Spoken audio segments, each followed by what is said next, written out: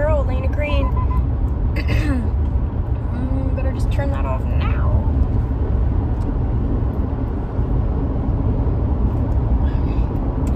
Hello. I'm feeling called to talk about the heart center right now. I don't know why, I just am. I'm so tired today. I'm like, it's one of those days, you know what I mean? And I'm like, Alana, I don't even know if you should film right now because you're like half asleep. But something's telling me to talk about the heart center, and I was talking about the heart chakra yesterday on my Instagram, and I like posted some things on there. And this is going to be brief because I feel guided to talk about this, and it's not going to be very long. So really what I wanted to talk about is that your heart center is a very important thing when it comes to creation in your life, okay? The energy of the heart is infinitely more powerful than the power behind your thoughts. And I'm trying to explain this in the way that I know it to be. I'm going to try to explain this in the correct way. You can think things, and you can imagine things, and you can envision things, and you can visualize all that you want, but if you do not put your heart center behind it, it's not as strong. It's not as effective. Okay? So when you pair visualization with the feelings behind your heart consciously, when you use the power and the feeling in your heart to visualize, to envision your life, to see things, to create, your level of creation is so much higher.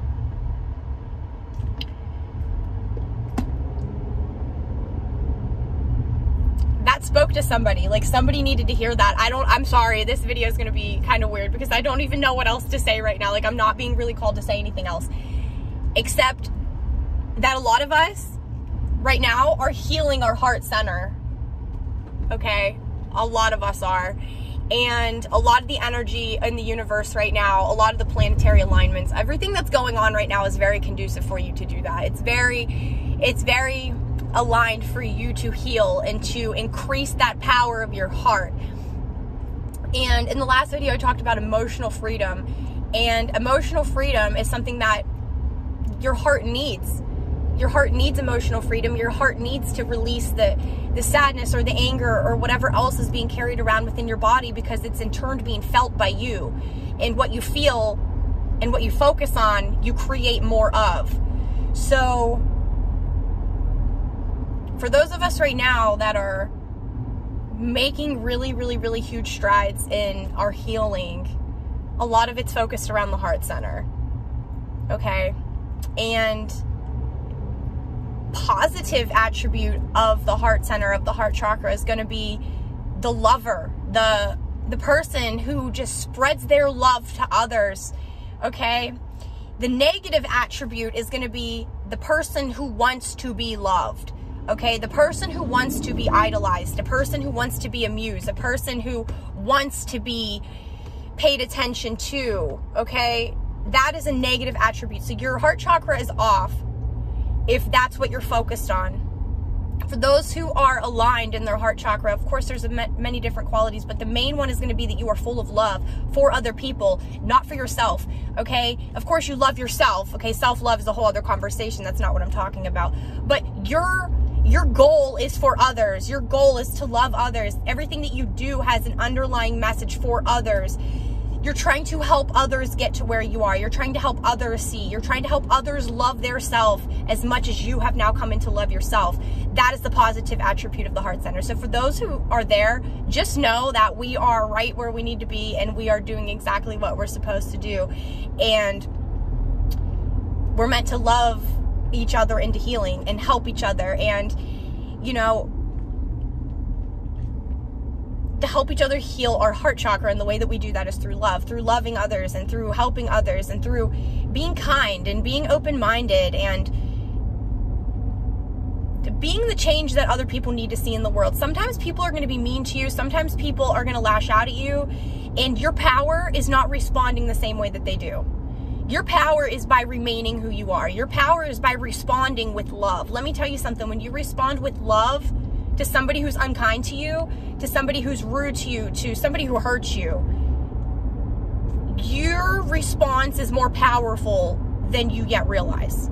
And you might not realize it now, and they might not even realize it right now, but let me tell you, when you respond with love, and I'm not saying that, you know, somebody treats you like shit and you've got to, you know, be like, wow, I love you, let me give you money, I love you. No, that's not what I mean. I mean, like, if somebody's rude to you or somebody's being unkind to you, do not drop to their level and do the same thing. Don't be angry back. Don't be mean back to them. Be kind to them instead. Do they deserve it? No, probably not. But that's who you are, so don't allow them to change who you are. And that response will help change things, okay? For them, for you, who knows? But, you know, either way, it's an alchemy response of you taking something negative and turning it into love, and that's a powerful response. So I just wanted to say that, and I just wanted to send some love out there to everybody right now who's working on their heart, who's letting go of past experiences, who's letting go of family traumatic events, who's letting go of anger and sadness and feeling misunderstood, and letting go of your past and the things that you've done wrong, or the things that you wish you would have done differently, or the things that you wish you would have changed. I'm talking to all of you. I want you to know that you're not alone, and this life is crazy and it's weird and it's hard to understand sometimes, but we are all on a very, very, very unique but specific and beautiful journey here, and we are not allowing ourselves to be distracted by what life has around us. You know, life is built to distract you. There's a reason why you start as a young child going to school from very early in the morning until midday. Okay, they're just conditioning you to fit into the system, conditioning you to work a 9 to 5. Now, I'm not saying that you don't got to work to live, but listen, everything is by an agenda. Everything is stretched so that humans are stretched thin, our time is stretched thin, our money is stretched thin. They don't want us to thrive. They do not want us to be doing self-discovery.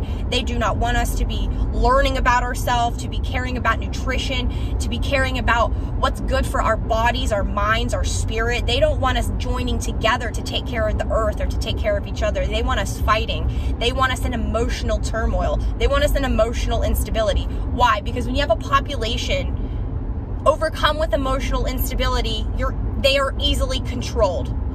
All right? They're not thinking about what they're putting in the food. They're not thinking about what's in the water. They're not thinking about what's in the sky. They're not thinking about what's going on behind the scenes, or all of the corruption that's going on, or how many animals are tortured every day for the sake of feeding people. Like, they're not thinking about that because they're tired, they're working, trying to support their family, they're fighting amongst each other about abortion and about this, that, and the other, and the third. And they're not focused on self-discovery because they don't have the mindset and the time for it. And I'm not saying the mindset is that they don't have the strength. They absolutely have the strength. Every person on this earth is capable of transforming their self, of uplifting, of ascending, of rising, okay? Everybody has the potential. It's just that some people are not stuck in the right mindset. Some people are stuck in the wrong mindset. Some people have completely moved into operating out of the subconscious. So they are no longer conscious creators of their world. They are not consciously living their life. They're not consciously experiencing their life. They're just going through the motions as though they're like a robot. They're a zombie. They're asleep. Okay? That's where the term comes in, like woke, awakened. And, you know, it's become so thrown around now that I hate to even use the word. It's almost like derogatory now. Like, if you say that you're woke, I don't know about you. You know what I'm saying? But we all really know what it is, and that a lot of us are waking up to our true potential, to who we are, where we came from, who we came from, and just how much power we have. And a key part of that journey is not becoming angry and not allowing your heart center to be weighed down by anger or frustration, sadness for what you now see, what you now have an ability to see. Okay, your world is so much clearer now. You can see things for exactly what they are. This is an evil world. This world is ran by evil. It's supported by evil. This world is evil. okay? And it's hard to live in, but you cannot focus on that. The enemy wants you to focus on that.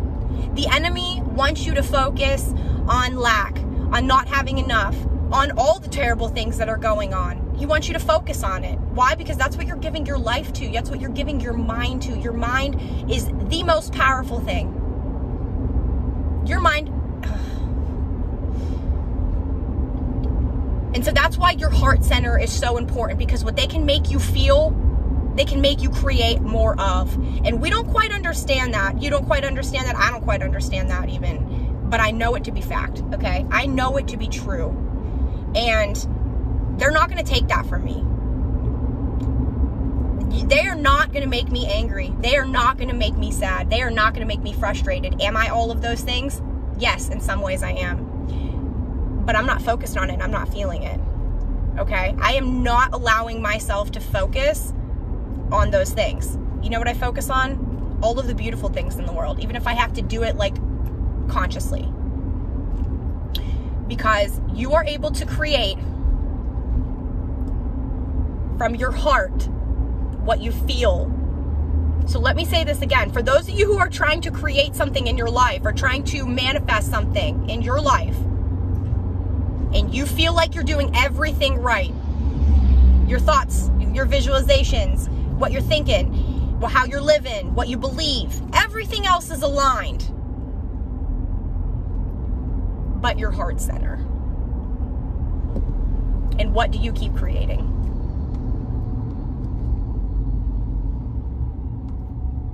Right? You keep creating right from your heart. Situations that reflect exactly what you're feeling in your heart. So that's what I had to say. The heart center. It's time to focus on our heart center, okay? You know, focus on your root chakra. It's very important. Focus on your solar plexus chakra. It's very important. But I beg to say that, or I kind of think that the heart, everything else can be right, but if the heart center is not aligned, you're not going to be able to create. Your heart is so powerful. It pumps blood to your body all day long. Just think of how magical. Your heart runs on electricity. Your heart is an electrical organ. Okay? Think about that. When people's heart go out of rhythm, they shock it back into rhythm with electricity. You are an electrical, energetic being. They don't want you to know that. Why? Well, why wouldn't they want you to know that, Alana? You sound nuts. What do you mean you're an electrical being? Let me say it again. Your heart runs on electrical impulses. Everything in your body is communicated through electrical impulses in the form of neurotransmitters traveling through cells to your brain. Electrical nerve impulses. And they don't want you to think about energy. They don't want you to talk about energy.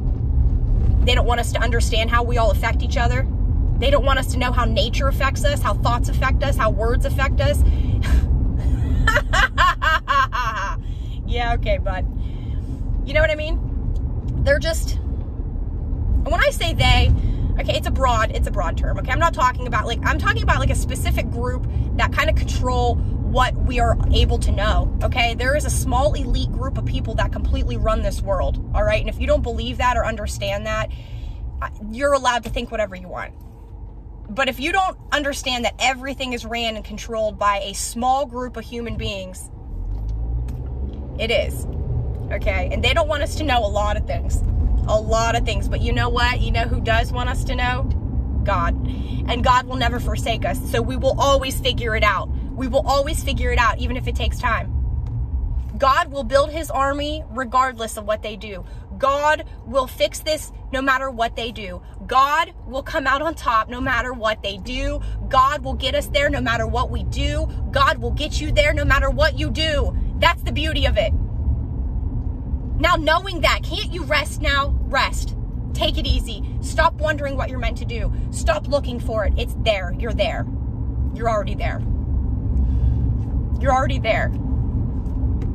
All the prayers, all the things that you do that you don't think anybody sees, people do. You just don't realize it. Okay? They feel it. It's your heart. Your heart will change this world. Your heart will change others. Your heart will change everything. Okay?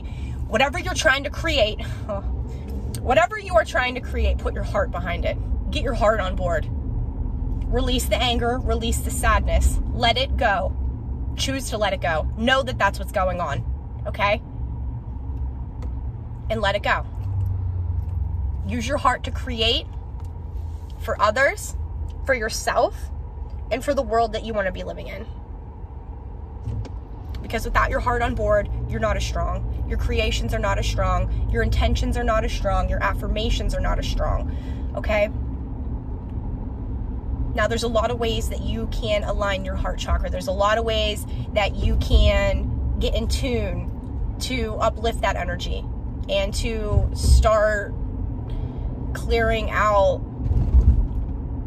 things that you might not even realize are there in the form of energy. But if you pray on that and you talk to God and you say, hey, God, thank you for helping me clear out my heart. Thank you for helping me become aware of what's weighing me down. Thank you, Father, for helping me. In fact, I'm going to pray that for you right now. Father, I pray and I thank you that every ear listening to this message right now is starting to release the negative thoughts, feelings, and things in their body, in their minds, in their spirits, in their soul, and in their heart that is weighing them down and helping to keep them stuck and stagnant in a place in their life that's reoccurring, or a place in their life that they no longer wish to remain. Father, thank you for showing them, for giving them wisdom, for appearing to them in the most beautiful ways so that they know it's you, and showing them exactly what they must do to release that energy so that they can use their heart in the way that you intend us to. Thank you for doing that for us, Father, and for every person listening to this. I love you so much, and I thank you so much. I'm so grateful to you. I pray that every ear listening to this has something amazing happen to them today, and that they know it was you. All right, I think that that is what I needed to say. It's exactly what I needed to say. So get on Google, do a little searching. Search the heart chakra. Search about it. Search how you can work on it. I have a couple good books that I've read that have helped me learn more. You know, all of the information is out there. Sometimes you just have to be pointed in that direction, right?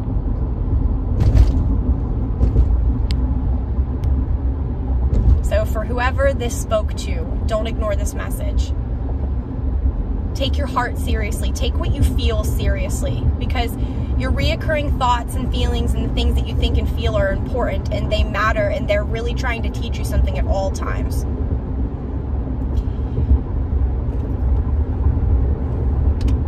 So use that. Use it to heal yourself. Use it to find yourself, and then turn around and use it to create exactly what you want for yourself and for others.